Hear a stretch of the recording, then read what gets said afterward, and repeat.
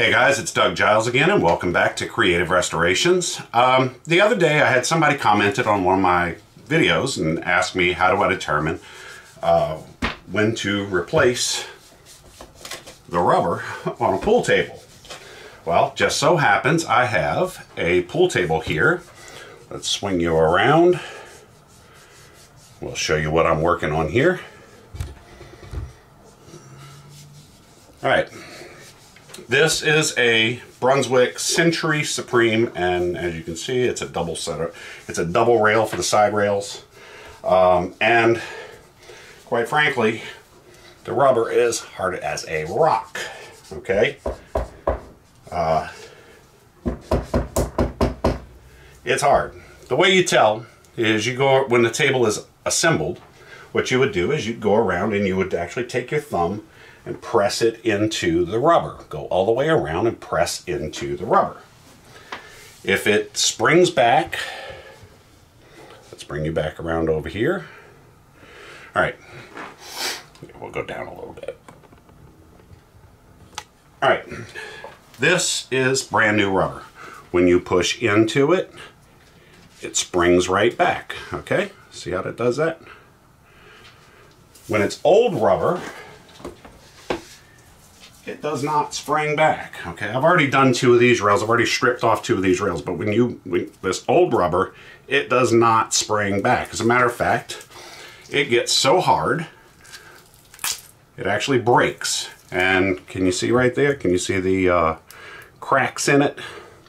This is typically what happens when you've got old rubber. So, I didn't get a chance. I didn't actually show you guys on the how to replace the rubber video. I didn't actually show you guys how to strip the rails down and get all the old rubber off. So I'm going to show you that on this one. So let's bring you back around over here. And forgive the wide shot on here. Now, just so you guys can see, I found this amusing. The other day, I had somebody commented, I think it was yesterday morning, somebody who fancies themselves a pool table mechanic commented about the staples that I use. Oh, you know, you're doing crap work. Oh, the staples that you use, you're using the wrong staples. That's how I know you're so bad at what you do. No wire hanger! You're a disgrace to the pool table industry. Well, nothing could be further from the truth, okay? I don't know whether these were recovered at the factory or covered at the factory. I have a strong suspicion that that they may have been.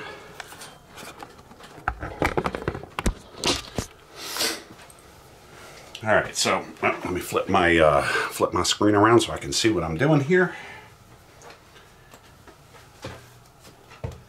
If you're gonna sit there and complain about the way that I do pool tables and the way I replace rubber and everything, you're more than welcome to do your own YouTube video and show people where I'm wrong, okay? Now, I use a grinder. Oops, don't want to hit the mic. I use a grinder to clean up the sides of my, you know, the ends of my rubber. It works well, okay?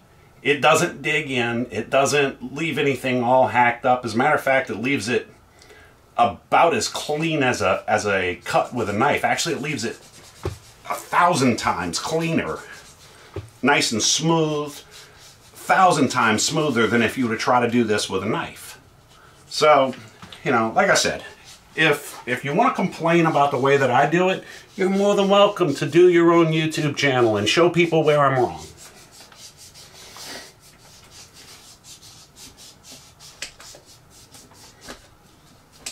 All right. Now, just so you can see the staples that the last guy used on here, get the focus. Yeah, let's pull back a little bit. There we go. These are household staples, okay? The staple gun I use is an upholstery stapler. It is meant for upholstery work. It is a 3/8 crown. I believe it is a 22 gauge. You know, and this guy commented, he says, oh, you know, you're using the wrong staples on there. That's how I know you're doing crap work.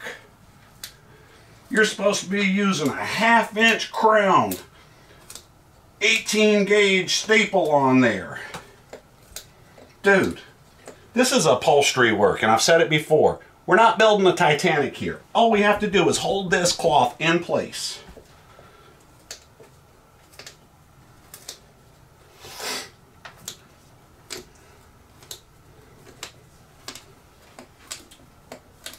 So we go in, we take a scratch awl, and all we're doing is just plucking these staples.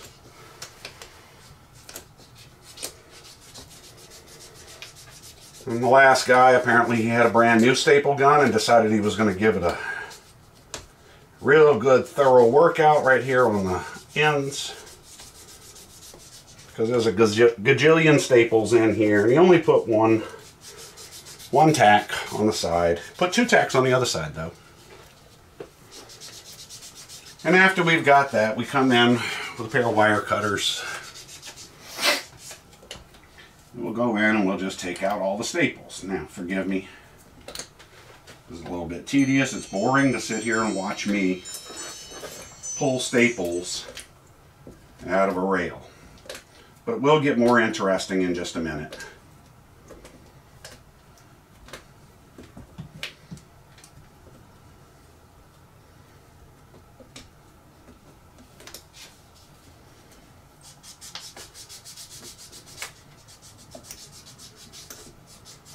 I have, by the way, for any of you guys interested, for any of you guys that signed up, I'm sorry, that subscribed because of my pool table videos, I have several videos that are already shot and I have to go in and edit them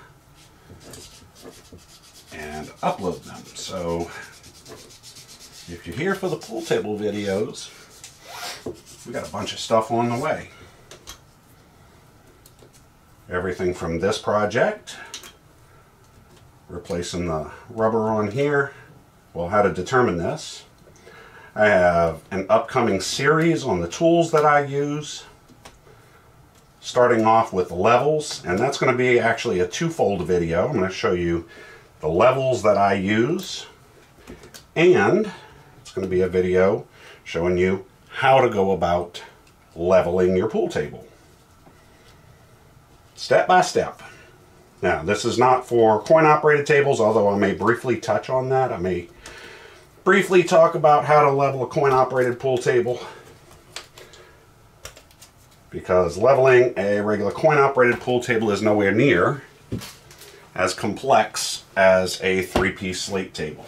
Okay, so we've got all the staples off. Our cloth is loose from the bottom. We're going to flip this over. Move these rubbers back a little bit, give ourselves a little bit more room. And then from one end, we're going to pull the cloth out. And then slightly, with my pinky, I'm going to slightly lift up on the feather strip.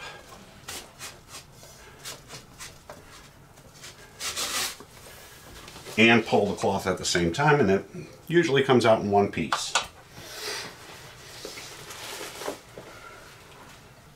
Now, my next step is always come back and I like to get rid of all the dust. I like to work clean, even though I'm about to generate more. All right, next step, since we're replacing the rubber, next step is going to be pull these rail facings off. Brunswick actually goes in and puts 2 staples in here to hold these in place.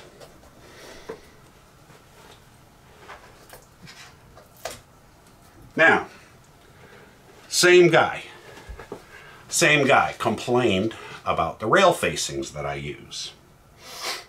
All right, are there better rail facings out there? Yes, there are.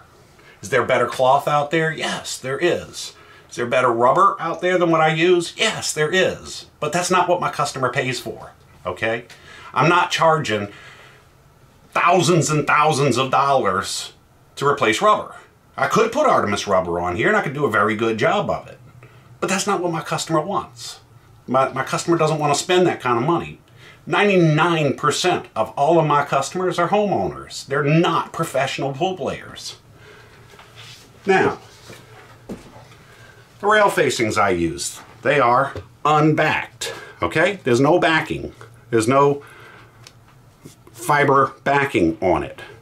Why do you need a fiber backing? Say it's supposed to make it more stable. Does it? Are these less expensive than these? Yes. How much less expensive? These are about $3 a pack. To buy a pack of these are about $4 a pack. Do you really think I'm doing this as a cost-saving measure? No, I'm not doing it as a cost-savings measure. I do it because, well, my customers will get just as good a service out of these as what they will these. If it was a professional pool player or a 5, 6, or a 7 in APA, if that's who my customer was, well, I'd probably be putting these on there. I'd give them a better choice. You know, I would put what they ask me to put on there. I'm also going to go over all of their different options. All right, next step. Next step is going to be to remove the rubber on here. However, you don't want to just go in here. There's a hole right here. Well, next step, we're going to take off these, take out these staples that were holding the rail facings on,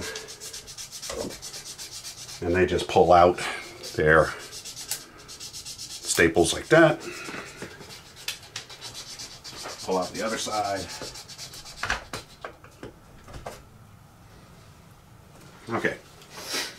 Now, like I said, before you just go in here, and there's a hole right here in between the rubber and the wood. See it? It's right. My hands will stop shaking.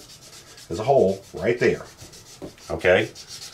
That actually fits inside of there. But before you just jam something in there and start ripping this off, the one thing that you want to do is look at the grain structure on here. Okay? And whatever your predominant grain structure is, that's the direction. Actually, I'm going to pull the camera off here again. And I'm not going to get this thing to stand up straight. Let's pull the camera off and we'll bring you around over here and show you what I'm talking about. Okay. If you look right in here, you'll see that this grain goes upwards, pull away a little bit. The grain right here goes in towards the rubber. So if we pull the rubber off from left to right, we're going to be peeling up this edge of the wood. So wood grain changes. It can change from rail to rail. It can change within one rail. So if we've got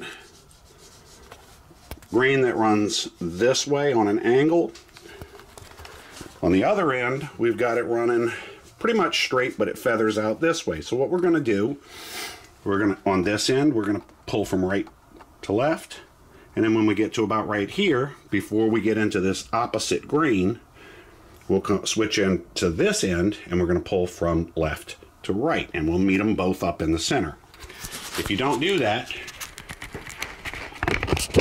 you stand a really, well, let's turn the camera around. If you don't do that, you stand a really good chance of ripping out a whole bunch of wood. Okay? So, let's move this out of the way. We'll start from this end.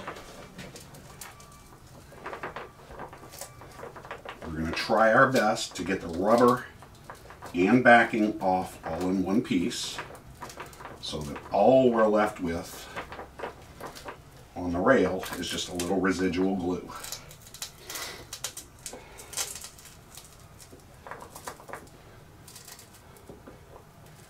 And you press your scratch awl. I'm using a large scratch awl. You can use a number 3 Phillips screwdriver with a nice thick shank on it. work our scratch all in that hole that's in the rubber, and just kind of bend up a little bit. And then when we get to a point, we'll just come back behind and gently start lifting and pulling the rubber away. Now, like I said, before the wood grain changes, we're going to stop and we're going to come from the other direction.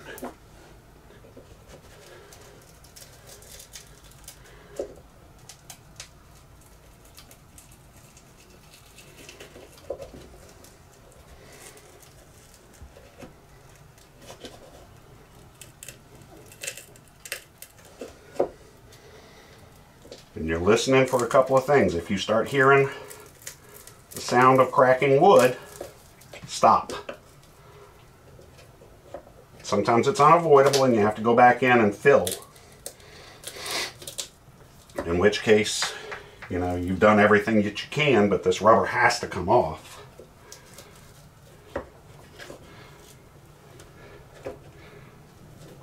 Come on.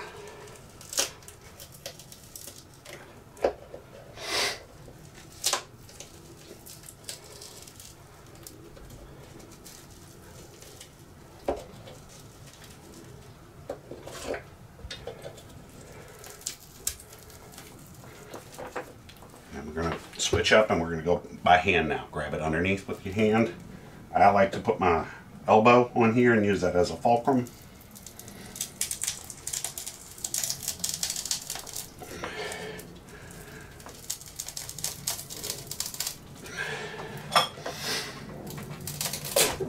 There we go. Now we got that whole rubber off without damaging the wood. Okay, and again, this is how bad off this rubber is. We go to bend it and it just snaps in half. If we tried to do that with brand new rubber, that doesn't happen.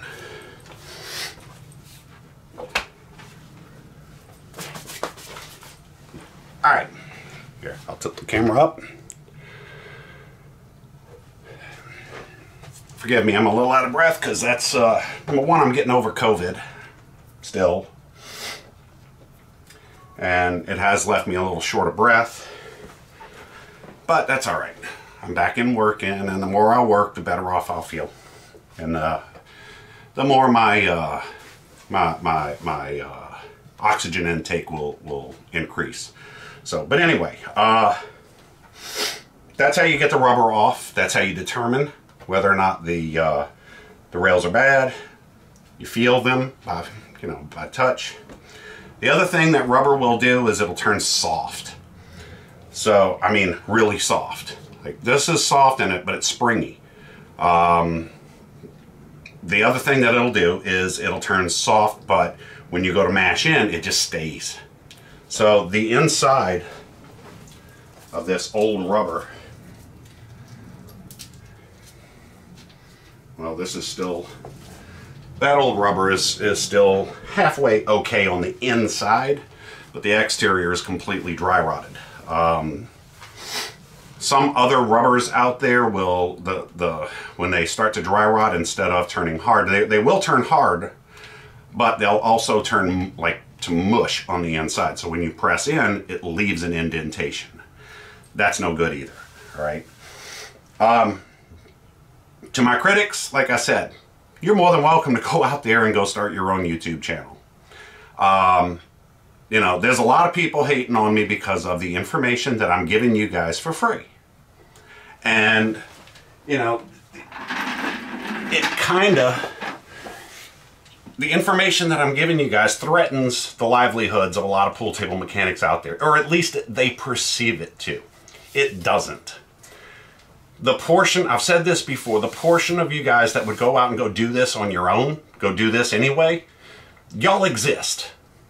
And it doesn't matter whether I tell you how to do it or I don't tell you how to do it. You're going to attempt it anyway, and you're not going to go out there and go spend money and have somebody do it for you, okay? So it really doesn't matter if I tell you guys how to do this. that portion of you guys exists. And you know what? That's fine. I would rather you do this stuff and do it right and do it safely than to go out there and get yourself hurt. But again, like I digress, like I said, a lot of pool table mechanics find what I'm doing to be an affront to their income. And I get it, and I used to think that way, but I don't think that way anymore. Because the vast majority of the people out there, I think it's actually going to be the exact same number of people, exact same percentage of people, are going to continue to have professionals do a professional job. Number one, you know, it's not terribly expensive, and number two, you know, we can knock it out in a tenth of the time that it would take somebody, you know, an amateur to do the same job. So, you know, I don't worry about these guys. But anyway, going back to what I was saying before, you know, the information that I'm giving, these guys find it an affront. And I want to continue giving you guys this information. I want to continue doing these videos. So what I've done is I've opened up open, I guess. I don't know all the technical terms, but anyway, I have a Patreon account now. So if you find the information that I'm giving you and you find these videos to be useful and you've managed to save money by doing this job yourself as opposed to paying somebody else, hey, look, I would appreciate it if you were to go on and become a patron of this channel so that I can continue to put out videos like this. You know, these videos do take time to make and produce and everything like that, and I want to continue bringing them to you.